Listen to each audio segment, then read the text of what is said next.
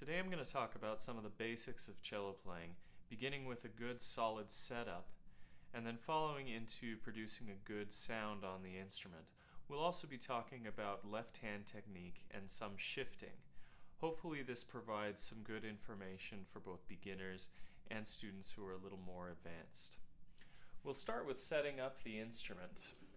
The first and very important thing is to have the instrument set up so that the end pin is directly in line with your center. Just draw a line from about the middle of your nose and just imagine it going right down all the way through your body into the center of the floor in front of you. There should also be a lot of contact with your left knee. This allows you to be able to have a good firm grasp on the instrument that you can control with both legs. Since the cello leans slightly to the left side, it's best to have the contact secure with the left knee first. The right knee can really do whatever it wants without interrupting the playing. So with the end pin there and the lower bout firmly on the left knee, the chest is the next point of contact, and this one is probably the most important. When you have good posture and the instrument is resting firmly against you in your torso, you have complete control over the instrument without the use of your hands. This is actually really important for an unexpected reason. When you're playing with your left hand, you often have a tendency to squeeze with your thumb. This is something I've come across throughout my life and that many students struggle with. A lot of the time we pay attention to the thumb and try to force ourselves to think, don't squeeze, don't squeeze. But that actually isn't a very effective method of releasing the pressure there. What's happening when you place your left hand on the strings is that you're creating a lot of pressure right here, and you'll feel resistance because the entire instrument will be pressing against you. Sometimes we avoid allowing that pressure to hit us right here, and so we'll squeeze with the thumb so that we can take that off of right here, because sometimes it can be a little uncomfortable. Use your chest to support the pressure of the fingers. It's something we call counter pressure, and we'll use it when we get into the right hand a little bit. I've noticed that when I get nervous in performance situations, auditions, or otherwise, one of the first things to go is my sense of control in my left hand. I've noticed recently that there are several ways that I've let this become a problem, and it all comes down to how I'm holding the instrument, just the basics. So sometimes going into higher positions, I'll see students brace their arm against the upper bout like this, and that actually reduces the mobility of the left hand quite a bit. If you've got that firm setup with those 3 points of contact and you're really allowing all the weight to go against yourself, you don't need to have your arm braced against anything. You don't need to have your thumb squeezing to get pressure down into the strings. So that's a very important principle. So with a good strong setup, you're ready to produce sound from the instrument. I'm going to talk just a little bit about the bow hold. The bow hold should be very comfortable. It should be natural, and your fingers should be in a position very similar to what they would be if you're just holding them gently at your side. When you place them on the bow, the distance between fingers shouldn't be a stretch, and it shouldn't be a squeeze like that. So not that, not that. Just a really relaxed, natural position. Probably the most important principle of the bow hold that I see people using ineffectively is the positioning of the thumb. The thumb should be more or less on the side of the bow, and the inside of the thumb toward the tip, kind of between the stick and the front of the frog right here, like that. This gives you a little bit of good contact on the side here and gives you enough here so that you can pull without falling off of the bow. A common problem I see is people reaching, students reaching underneath the stick like this. Now what that does is it creates counter pressure against the weight that you're trying to put into the string.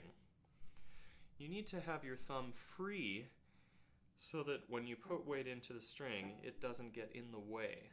So this holds it securely while allowing you to put weight through the string from your fingers. The fingers should rest on the stick pretty near the second knuckle, but not so near that you're grabbing it with any part of your palm. The front of the fingers should be allowed to fall forward onto the stick so that you have a lot of surface area to control the stick with. Now your fingers have this natural rubbery consistency that also provides a little bit of friction, and this principle is wonderful for holding the bow. You want the surface of the skin to be creating a lot of the contact with the stick, not your muscles and your bones. When you squeeze too much on the bow, you lose mobility in the stick.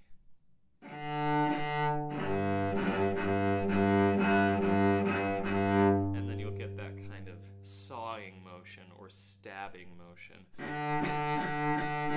You want there to be a little bit of that natural give and take in the stroke. A good principle for making sure that happens is to only hold the bow as lightly or as firmly as the note you're currently playing demands. So if you're playing a note that's very heavy, very loud on the C string, for example,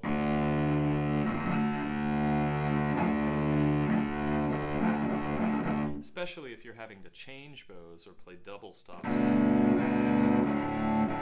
you may find that you need just a little more contact through the fingers than you normally would if you're playing something very light.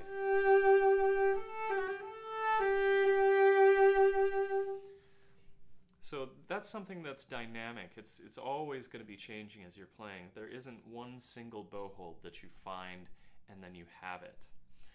I think it's worthwhile also to look at some of the great cellists that you can find on YouTube and look at the difference in their bow holds. There really isn't one universal bow hold that every professional uses. It ends up being whatever is most natural, comfortable, and effective. So there are a few basic principles of holding it, for example, the placement of the thumb, and the idea that you're going to be alternating between pronation, which is slight rotation in this direction, and supination, which is this way. And that happens particularly at the frog on a down bow. So pronation is probably the one that students need the most help getting comfortable with. Okay, sound production. There are three principles that govern the production of sound on the cello. The first is contact point, and contact point refers to the distance from the bridge or the fingerboard that your bow is playing. There's a sweet spot on the cello where where the best sound comes from. And that ends up being about halfway between the bridge and the fingerboard, and then just go one little bit closer, about the width of the bow hair, closer to the bridge.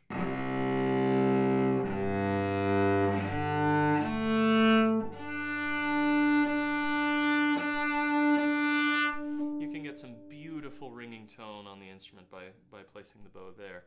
So if you make that a constant, then there are only two other factors you need to take into account. The first is how much weight you're putting through the string, and how much bow speed you're putting into the string.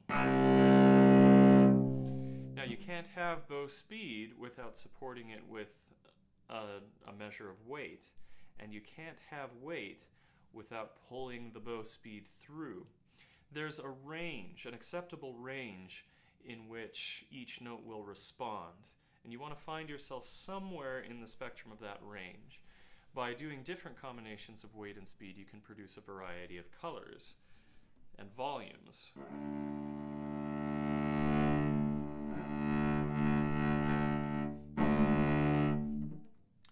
I'll use this simple tune as an example.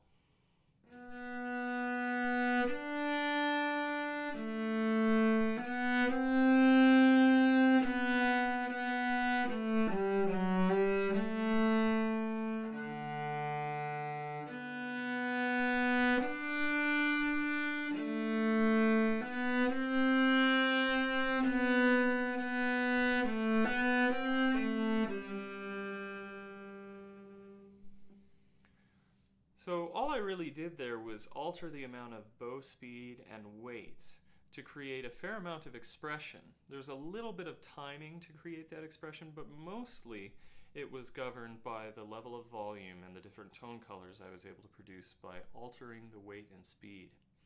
Now, with a little bit of vibrato, that well-established healthy sound can be even more expressive.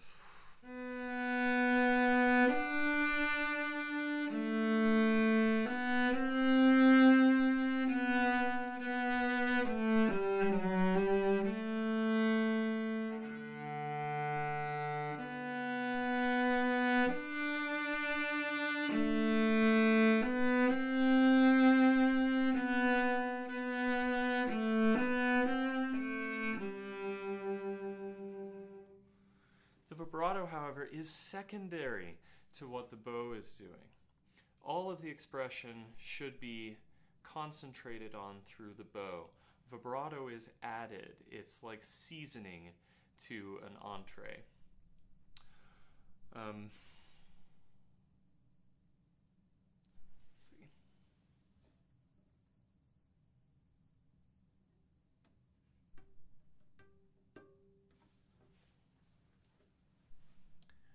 Another important element of sound production involving the contact point is how much you're shortening the length of the string with your left hand. So on an open string, that position of being just slightly closer to the bridge than halfway between the bridge and the fingerboard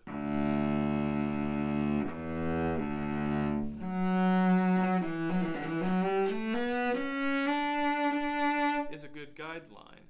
However, when you shift into higher positions,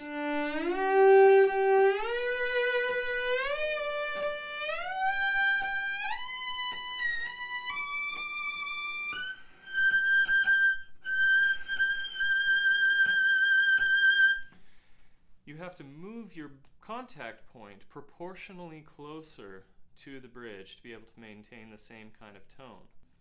On the outer edges of the acceptable range of good sound production are two kinds of sounds that you'll run into that will be unpleasant and make you want to practice less. The first I call headache sound, and it goes something like this.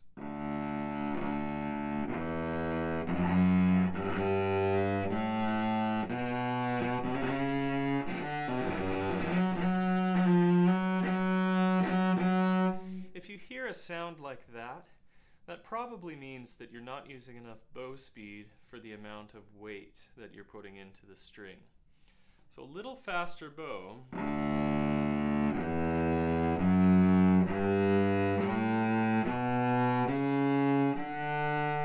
and that sound will open up just a little bit, or a little less weight. But it all depends on what kind of dynamic you want to play. Either way, changing the weight and the speed helps you overcome those noises and find that good balance in the middle. On the other extreme, you get the light-headed sound.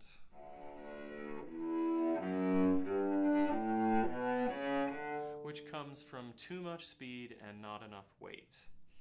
By adding a little weight to that speed,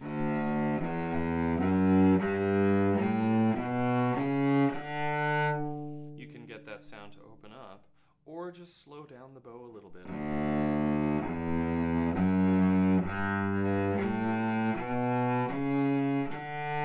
Your bow speed has to match the frequency of the pitch that you're playing. As you go higher,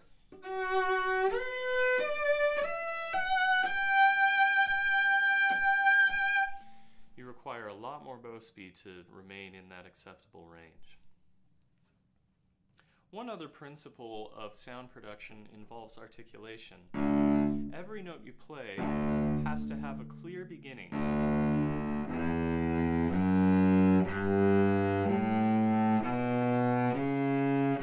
A moment when the note begins. The easiest way to make that happen is to begin with slightly more weight than you would during the middle of the note.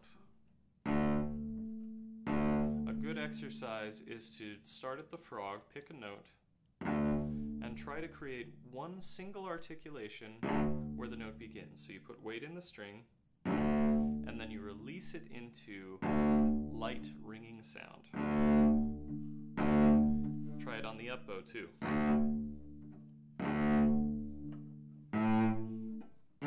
And then do a scale.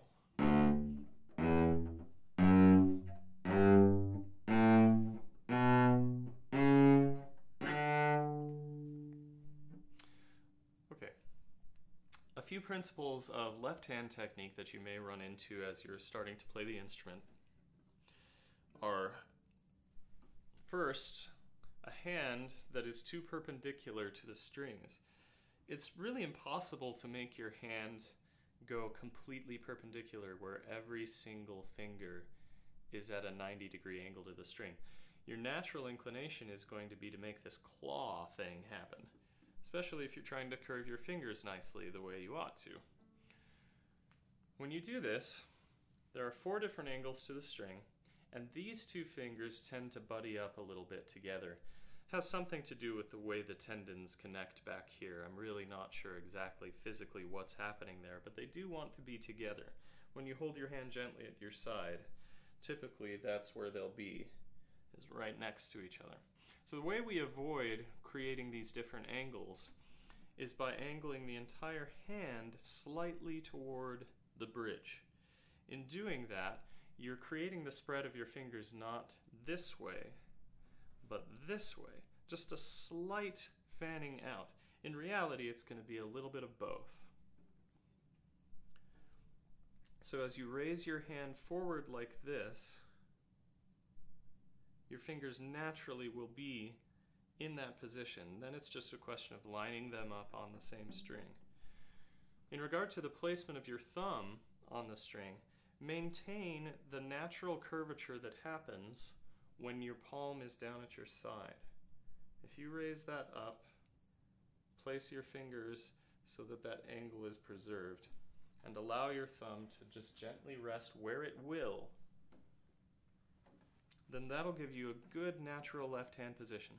Once you have that kind of position, it's very important to remember not to squeeze with the thumb. So make sure you're sitting up straight, and then tap the fingers down as you play to get used to the feeling of the weight going in and not creating counter pressure with the thumb.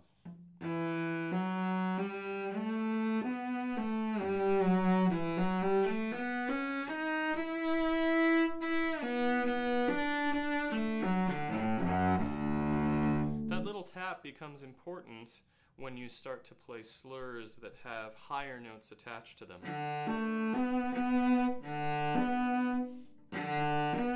If your left-hand fingers don't come quickly down and press the string all the way to the fingerboard, you'll run into noises like this.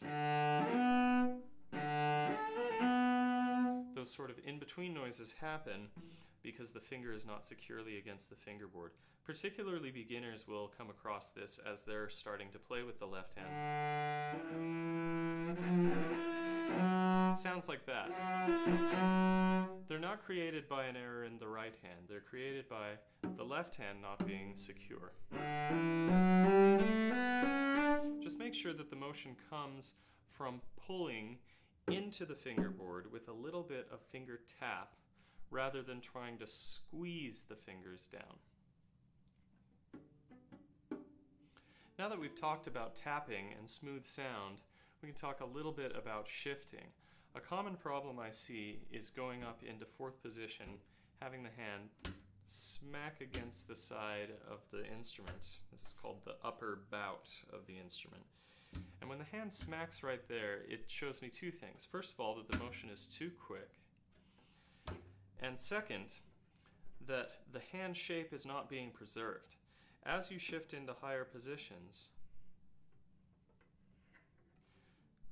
the angle of the fingers and the shape of the hand should be more or less unchanged, except for those changes which are absolutely necessary because the thumb is no longer able to be underneath the neck.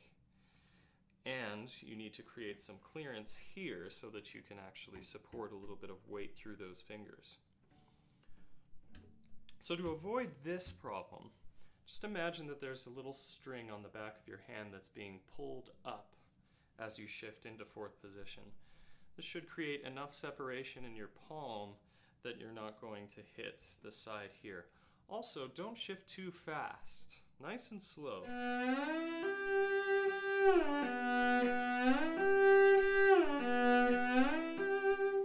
There are a few different things you can think about while shifting. The first is how you're preparing the motion to shift. Right now I'm doing what's called an overhand shift. I'm beginning on the old finger of the shift, I'm moving on the old finger of the shift, and I've got a preparatory motion that comes in a forward arc. So it begins down,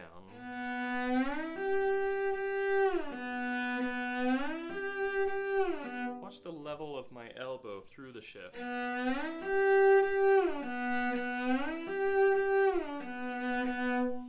That gives it a nice smooth movement between the two places. I think one of the reasons that we do that fast shift is because we're afraid of the friction that we have to move on if we go too slowly. But in reality, you don't need to create a lot of friction as you're shifting. The string doesn't even have to be pressed all the way down to the fingerboard while you're moving. Just enough so that the sound is uninterrupted. And while you're beginning with this, don't be afraid of the noises that happen in between point A and point B. It's okay. Most of them aren't even heard in performance up to tempo. And if they are, they can be very expressive. To get this principle down first so that it's a relaxed, natural, and smooth motion is much more important than worrying about what happens in between. Another kind of shift you'll run into is an underhand shift. This one begins up high like this, and then you use gravity to just sort of slide into the note that you're going to.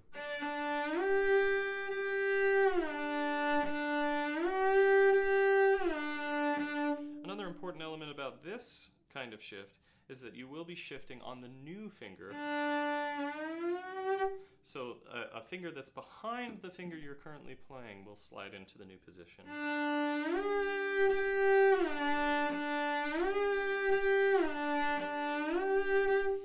Sometimes it can be helpful to think of two preparatory motions for this kind of shift. One to take your arm up, and another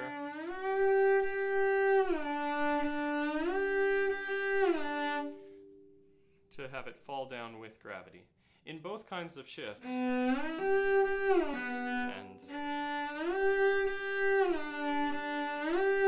make sure that you're preparing a little bit of forward momentum by getting a tiny back swing. If it's just directly up and down, the shift won't go where you want it to. You'll get stuck somewhere in between. It's helpful also to imagine the entire arc being traced from here. Create a little mark in your mind of where you're going, and draw an arc from point A to point B. That helps you with your intonation and your consistency.